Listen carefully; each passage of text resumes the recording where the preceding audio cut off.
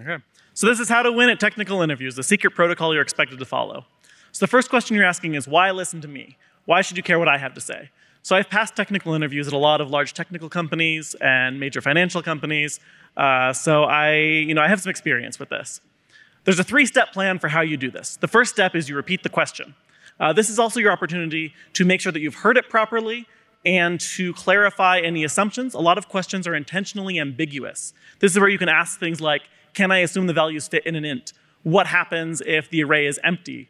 It lets you test corner cases. And it's very important that you do this step first. Because if you start writing anything down before you do this step, some interviewers will get grumpy because you didn't follow the process that they want you to follow. So by doing this first, that allows you to cut that off. It gives you one less opportunity to fail. Second question is write the interface. The answer to almost every interview question is going to be a single function that accepts some amount of parameters and returns a value. And then the step 3 is use a hash map. Now, I know what you're thinking. You're thinking, David, this can't always work. And you're right. Only about 85 to 90% of the time does this solve your interview problems. For about 85 to 90% of the remainder of the time, for experts only, use algorithm. So basically, when you're preparing for an interview, go to CPP reference, look at the algorithms library thing, and just study one of those, get familiar with them. So let's go through some examples. I picked this one completely at random. I went on LeetCode. I said, give me a random problem. This is a LeetCode medium. The problem is, given an integer array of size n, find all elements that appear more than n over 3 rounded down times. Now, an interesting thing about this that you might notice is that there can be at most 2 numbers in the array that have this property, because you can't have 3 things that are more than 1/3 of all possible values. So this is the interface that I ended up writing. It accepts a span and returns a static vector. You can accept a reference to a const vector and return a vector. That's fine too. This interface will give you minor bonus points if you can explain why you did it, but just saying vector is good enough to get you through most interviews. Now, rather than trying to think about the problem like, oh, how am I going to solve this? What's the whole universe of solutions that I can use to solve this problem right here? Instead, I start with, how can I use a hash map to solve this problem? The hash map is going to be a map of values, because it's always a map of values to something. What's the something? It's asking about a count of things, so it's going to be a map of values to count. So here's my answer. We create a hash map. We increment the value for each value that each time we find the value. That's the first 3 lines.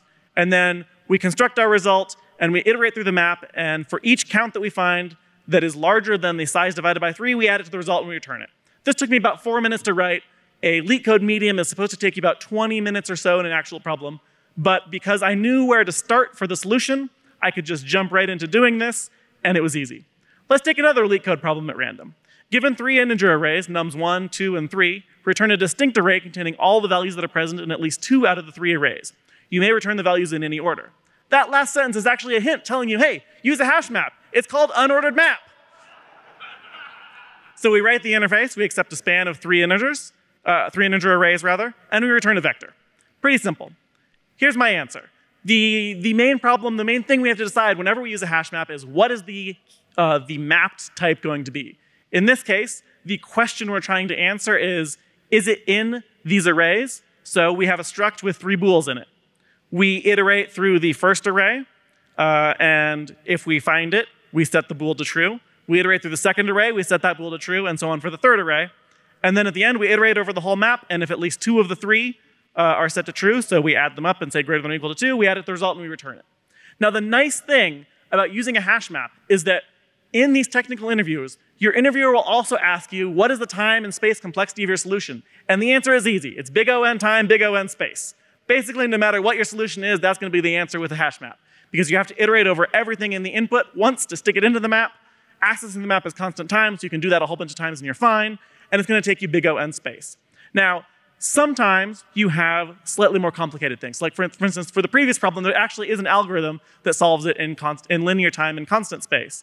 But you have to know about the Boyer-Moore majority vote algorithm. Your interviewer probably doesn't expect you to know that.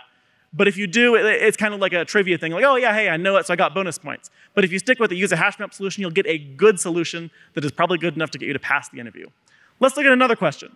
A permutation of an array of integers is an arrangement of its members into a sequence of linear order. Gives more stuff, and then, given an array of integers, nums, find the next permutation of nums. This is a LeetCode hard. So we write the interface. We accept a span of ints. We return nothing because it's going to modify them in place. Okay, great. use a hash map, right? No. Leak code hard. We can't do that. So we have to fall back on our expert-only solution, which is use stood algorithm. There's the answer right there. So how to know when not to use a hash map. If the input is sorted, that's a clue that you use the set-based algorithms. If you need to output in a particular order, that's a clue that you're going to need to sort it. And if we can solve all of the problems this easily, maybe that's a sign that our technical interviews aren't actually testing all of the skills that we need. Thank you.